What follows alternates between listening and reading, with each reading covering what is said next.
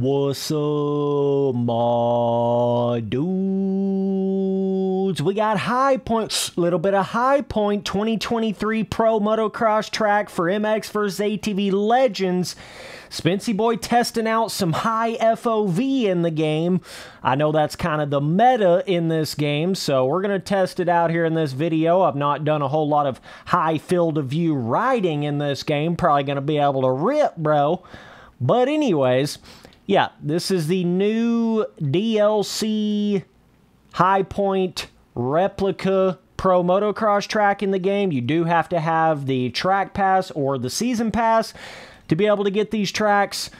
So one big thing to keep in mind is they don't actually have the rain mode for this track yet in the game like they had for their track from last week, their Thunder Valley track. You know, it had the big rain mode, new feature to the game. Well, just keep in mind that is currently not in effect for this High Point track right here, but MX vs. ATV did state that they will eventually bring the rain mode to more of the tracks in the game. So just give them some time and they will eventually get that in there, okay? But we're just doing a, whoa, shit, dogs. I think you can triple that into the corner, okay? Yeah, I always find it to be kind of bizarre when you get some of these dirt bike games where it's almost like required for you to run a higher field of view. It's like it makes the entire game easier, more playable. I've always found that weird in moto games when they're like that. But so the biggest difference that I've noticed between these newer 2023 Pro Motocross tracks and last year, bro, that double right there is so small. You got to be careful. But the biggest difference I've noticed between, you know, last year's Pro Motocross tracks and this year's Pro Motocross tracks for Legends is they're pretty similar, honestly. Like as far as overall layout and stuff like that, it just seems to me like the 2023 tracks have like maybe 20% more like roughness and ruts and pre-made, you know, like the ruts and roughness are like 20% bigger than they were from the tracks from last year. That's basically in a nutshell what it seems like the difference is. You know, if you had the 2022 track pass and you had all those 2022 Lucas Oil Pro Motocross tracks, you're basically just paying for more roughness and more bigger ruts. That's about what I've noticed on it. And then obviously the rain mode with the new Thunder Valley. I assume they would be bringing that rain mode to some of the like 2022 and, you know, those kind of Pro Motocross tracks eventually. So you might still get that at some point, even if you don't have the new track pass.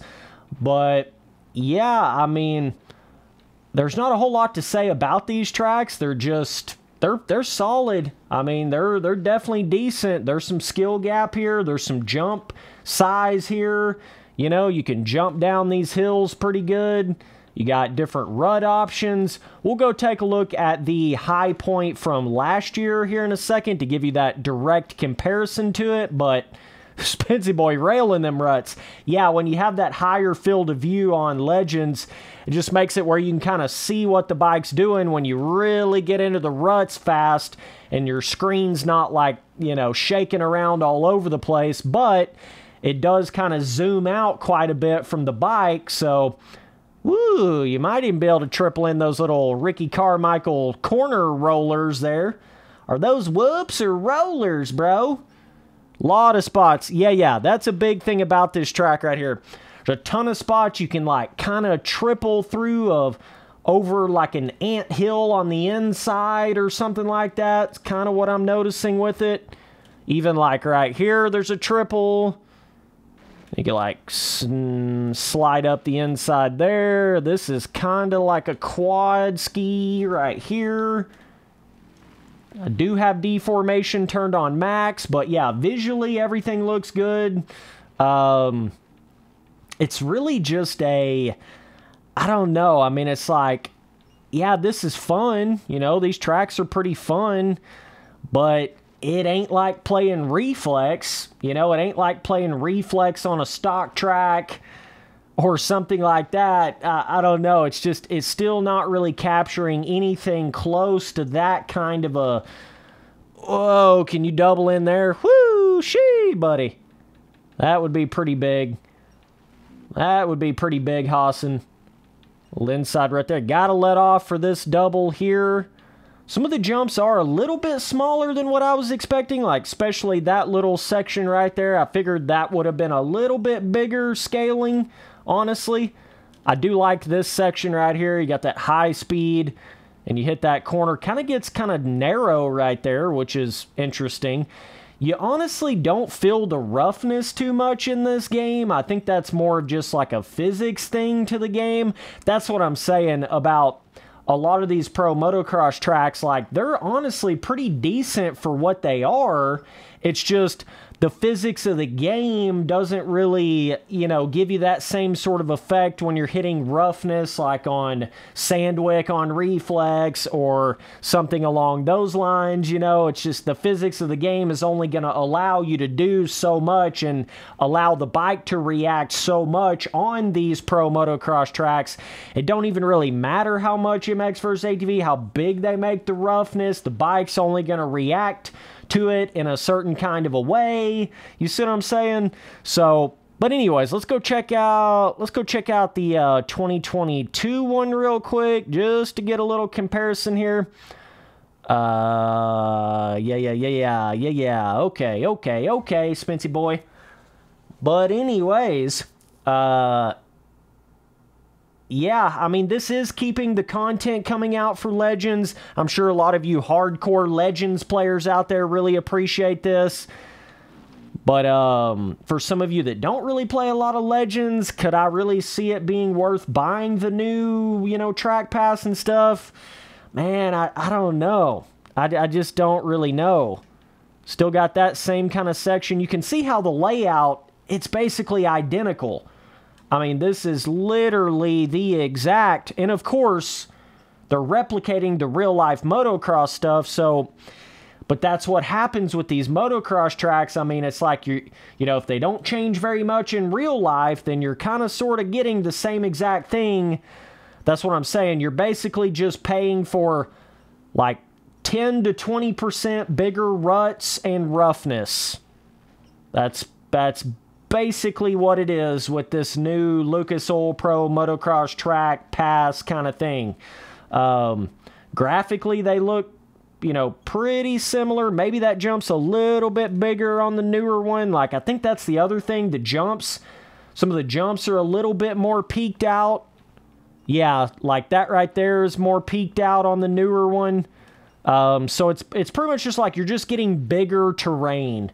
You're just getting like 20% bigger terrain, whether that's ruts or roughness or jump faces. You know, that's pretty much what you're getting when you buy these newer 2023 Pro Motocross tracks. So, yeah, I hope I gave you guys a good little comparison, a good little look at that. This jump right here is similar size. I think yeah, it's kind of like they just peaked out the jump faces on the 2023 version versus the 2022 version. So, unless you're like a, you know, a decently hardcore Legends player, or you're pretty into Legends, I don't really know how much these are worth it, honestly. You know, if you've already bought the 2022 tracks and all of that, you know, it's not like a totally different kind of thing going on here. It's just kind of slight differences, you know. It's not like when you have new Supercross tracks where it's obviously like completely different layouts and jumps and everything like that. With these motocross tracks, typically, I mean, yeah, they are changing the layout of Redbud this year, but other than that, typically with the moto tracks, you're not going to have that big of a difference with the layouts, and that's a big problem that happened with the Milestone MXGP games. That's why those tracks got so stagnant and boring over the years, because it's just the same tracks.